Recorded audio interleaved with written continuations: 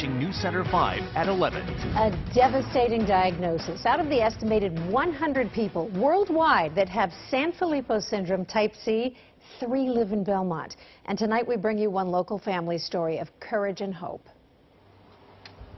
For Belmont parents Paul and Nancy Burke, the worrying never stops. They have vision problems, they have orthopedic problems, they have heart problems. Yeah, it's a constant stress. But the love and support doesn't stop either. They get up every single day with a smile on their face, even though each day is so challenging for them.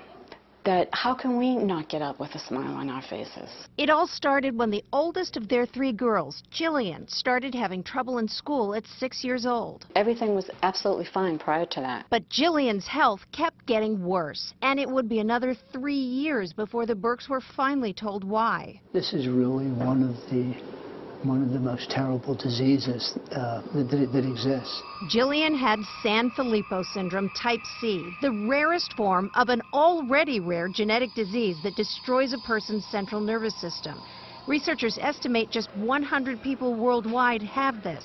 And the Burkes soon found out daughters Lindsay and Kelsey did too. Material accumulates in the body, in the brain, unfortunately, but it also causes some other abnormalities, such as coarsened facial features. With no cure and no treatments, the Burkes were told all they could do was take the girls home and love them. And at that time they told us the average life expectancy was 14. You're so shocked and your heart is like ripped out of you. You can't give into it or wallow in it because you have a family to take care of. Step 1. Over the years, the Burkes have had to watch the children they once knew slip away. They played basketball, soccer, they rode horses. They did everything.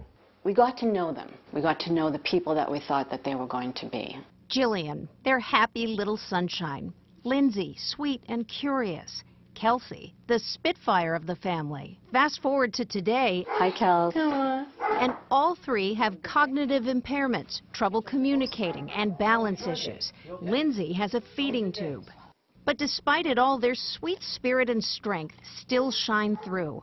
All 3 girls, now in their 20s, are beating the odds. And we still believe that something can be done, that they can have a future, and that things can be reversed. A cure? I don't know if it's too late for them, but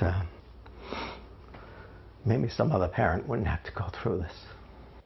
Sanfilippo is what's called an orphan disease, and that means there aren't any pharmaceutical companies working on treatments, and neither is the government. So the Burkes are pounding the pavement by themselves, working very hard to raise awareness and also money for research that they hope could save their girls' lives. If you'd like to find out how you can help, go to our website, WCVB.com.